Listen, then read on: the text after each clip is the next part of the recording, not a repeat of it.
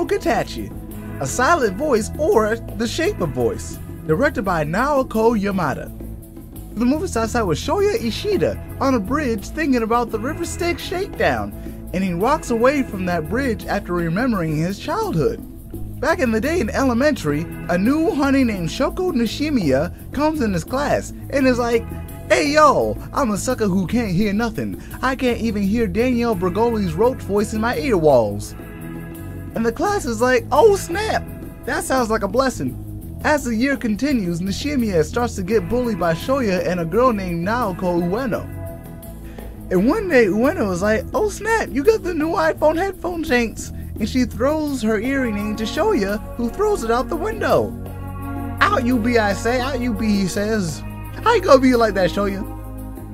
And the bullying increases until Shoya rips out Nishimiya's hearing aids, making her bleed, which makes her have to leave the school. But even though the whole class was bullying her, they all turn their booty cheeks in Shoya's direction, and he is betrayed and outcasted until he reaches high school. And even after Shoya's mother apologizes, Nishimiya still prevents bad messages from being written on Shoya's desk, and then she leaves permanently. Until Shoya sees her again after becoming a reformed person in high school from his guilt of the past, and using sign language he gives her a notebook that he viciously threw in the water when he was younger.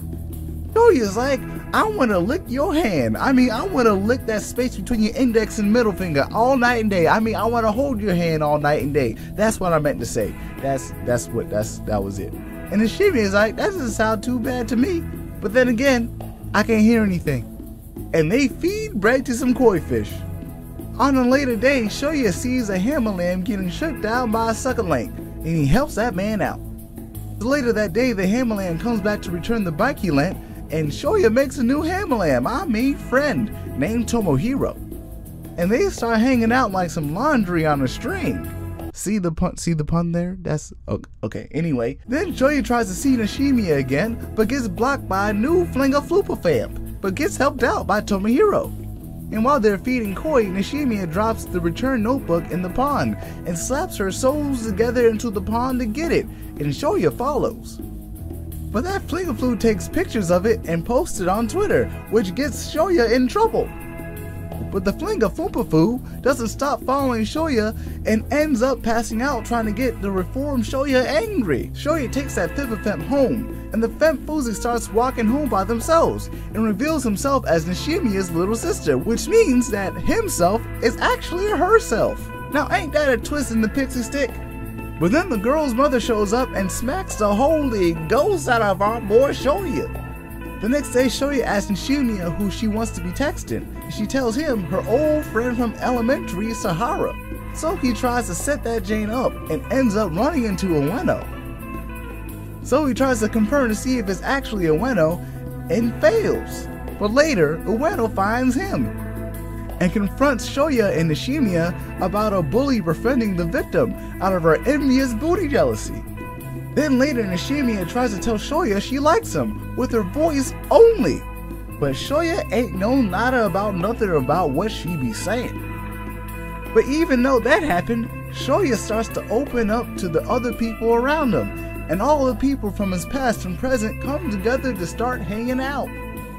So they all go to the amusement park, but Ueno starts to get jealous and starts to ruin things for Shoya by digging up them old scars about bullying, but he denies her. Ueno takes Nishimiya away privately, and later Yuzuru shows Shoya how nasty Ueno is really through the hidden camera Nishimiya brought with her. So that means that Ueno ain't nothing but a snitch ass person.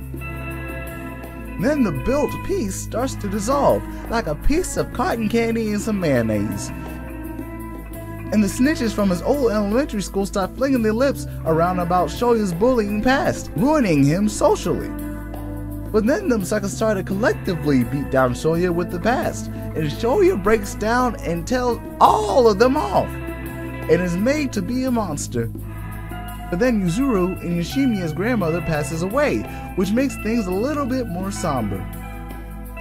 Nishimiya and Shoya go on a trip together, and Nishimiya ends up apologizing to him for everything that has happened to him. Then Nishimiya invites him to go see the fireworks festival with the family, and with the past behind everyone, everything goes fine. Then Nishimiya says she needs to get her homework done and goes home. And Yuzuru asks Shoya to get her camera for her, so Shoya goes to the Nishimiya home to find Nishimiya committing bye-bye forever action. So Shoya jumps for her, and he holds on to Nishimiya like a soul clinging to existence itself. Shit, I would do the same thing. But after retrieving her safely, he falls himself into the water and goes into a coma. And all is dark and pretty hopeless for the story at this point. But it's all goony goo goo, because he wakes up and finds her at the koi bridge, and he apologizes for everything he's done to her and asks her to help him live, and she tearfully accepts his request. Later, Shoya and Nishimiya go to the school festival together, and Shoya reconciles his past grievances with the people of the past and present. Shoya is slowly finally able to lift his head up high and see the faces in the world around him, now realizing his own true value despite his past, to now live on confidently through forgiveness and a newfound peaceful breath of absolution. The end.